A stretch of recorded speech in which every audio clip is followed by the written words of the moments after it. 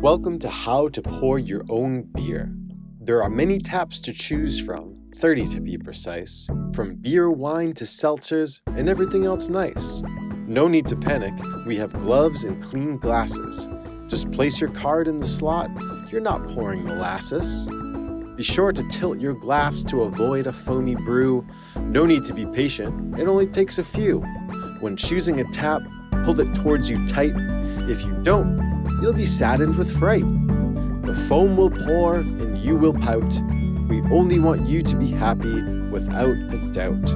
If your pour is right, you'll have a full pint, which means to all many more and a wonderful night.